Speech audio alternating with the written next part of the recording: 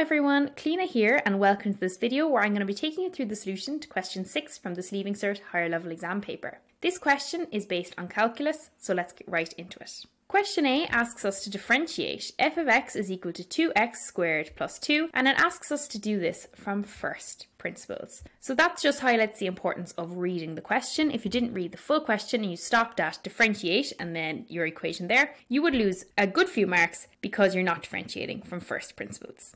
What we need to remember when we're doing our differentiation from first principles is the following formula, and this isn't in the log table, so you need to learn it off by heart. And that is the limit as h goes to 0 is f of x plus h minus f of x divided by h. So this is a formula that you're going to have to learn off by heart. The first thing that you kind of need to work out is what is x plus h. So we have f of x, we know f of x is 2x squared plus 4x. When we're doing f of x plus h, all we're going to do is replace all of our x's by x plus h. So we're left with 2x plus h squared plus 4x plus h. So I'm going to work this out. So f of x plus h is 2 by x plus h because it's squared plus 4x plus h. So multiply these in here. So 2, just make one bracket, x by x is x squared, and then you multiply x by h, and then x by h again here. So you have 2hx, and then you're multiplying h by h, so you get h squared. And then here you multiply in, so you have plus 4x plus 4h. So now I'm just going to multiply this 2 in here. So we're left with 2x squared plus 4hx plus 2h squared, and then plus 4x plus 4h. So that is f of x plus h. So I'm just going to mark that there just for myself. So now let's move along and fill out our formula. So the limit as h goes to 0 of f of x plus h, which is the one we've just worked out here. So we have 2x squared plus 4hx plus 2h squared plus 4x plus 4h minus f of x. So we have minus f of x, which is 2x squared plus 4x, and that's divided by h. So now what I'm going to do is I'm going to multiply in that negative sign there. So we're left with the limit as h goes to 0, 2x squared plus 4hx plus 2h squared, 2x squared plus 4hx plus 2h squared plus 4x plus 4h. Multiply the minus in here, so we have minus 2x squared minus 4x, and that's all divided by h. Now we can see that we can cancel up here. So we have 2x squared minus 2x squared, so we can cancel those. We also have plus 4x minus 4x, so we can cancel those. So what are we left with now?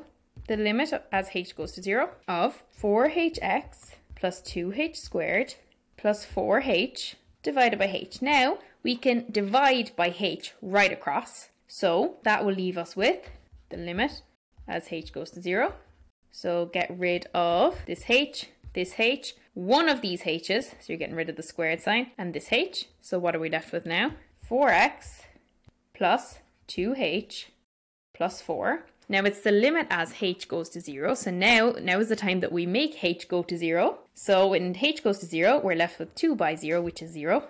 So the limit as h goes to 0 is equal to 4x plus 4. And that is our answer for this question.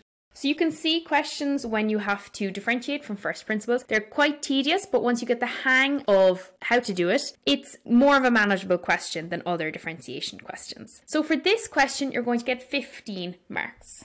Now let's move on to question B. In question B, we're told that a rectangle is expanding in area. The width is x centimeters. Its length is always 4 times its width. We're asked to find the rate of change of the area of the rectangle with respect to its width when the area of the rectangle is 225 centimeters squared. So we're given an awful lot of information in this question. So I always find that it's easiest to break it down into what exactly you're given, so the important pieces of information you're given, and then the question that you're being asked. So first of all, we have the width. We're told that the width is x. We're also given the length indirectly. We're told that the length is 4 times its width, so it has to be 4x. Now we can work out the area, because the area is going to be length by width, so it's going to be x multiplied by 4x, which is 4x squared. Now what are we looking for? we're looking for the rate of change of the area of the rectangle with respect to its width. So the rate of change, we're going to have dA, A being the area, all over dx. So this is what we're looking for. We can see that we have the area in terms of x. So what I'm going to do here is I'm going to find dA dx by differentiating this here. So multiply 2 by 4, and that is 8x. So dA dx is 8x. But that doesn't complete our question because it asks us for the rate of change when the area of the rectangle is 225 centimeters squared. So when the area of the triangle is 225 centimeters squared, what is the width? What is x? So we can fill in for x here, and then we can find our answer. So if the area, which is 4x squared, is equal to 225 centimeters squared, x squared is equal to 225 divided by 4. So I'm going to use my calculator for that. And that's 56.25. Now let's find the square root of both sides. So the square root of x squared is x. The square root of 56.25 is 7.5. So x is 7.5. The width is 7.5 when the area of the rectangle is 225. So now we can find the rate of change of the area with respect to its width by filling it into this formula. So 8 multiplied by 7.5, and that is equal to 60. So the rate of change is 60, but now let's work out our units. So it's the rate of change of the area with respect to its width. So it's going to be 60 centimeters squared per centimeters. So centimeters squared is the units of the area and centimeters is the units of the width. So this is our final answer for this question. 60 centimeters squared per centimeter. And for this question, you're going to get 10 marks. Now, it's given you a bit of extra space. There's more space for this work on the next page. So use as much space if you need to. If that's not enough, go to the back of your paper. There's always going to be extra paper there. So now let's move on to question C, the final part of this question. In question C, we're dealing with some cubic functions. It tells us that the graph of a cubic function is shown in the first diagram between x is 0 and x is 4. We're told that the maximum value of p dash x, which we'll find when you differentiate p of x, in this domain is 1, and p dash 0 is minus 3, where p dash x is of course the derivative of p of x. We're asked to use this information to draw the graph of p dash x on the second set of axes below. I'm just going to write down the values that were given. So max of p dash x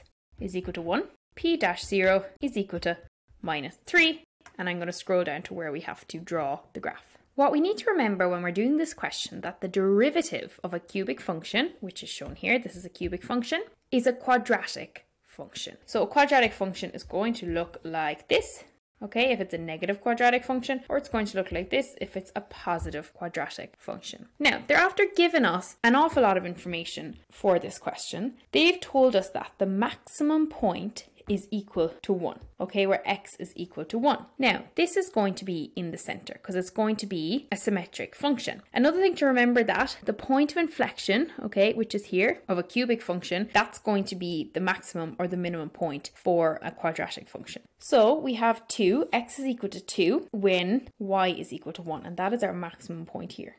We're also told that when p dash 0, so when the derivative of p of x is equal to 0, y is equal to minus 3. So that's another point here. Now we know that this must be symmetric. So the other point here where x is equal to 4, y is going to be equal to minus 3 as well here. So that also means that when you draw this, it's also going to pass through here, and it's going to pass through here as a symmetric negative function. So how do we know it's negative? We know that it's negative because the cubic function ends facing downwards. If it ended facing upwards like so, then it would be positive. Okay, so it goes through the points minus 3, 1, 0, 2, 1, that's our maximum point, 3, 0, and 4, minus 3. So if you plot these points and you join them together, that is full marks, and you're going to get 5 marks for this question. Okay guys, so that is all for this question. I hope that you found this video beneficial and that it might have cleared up any issues that you had going through the question yourself. So thanks very much for listening, and I'll see you all in the next video.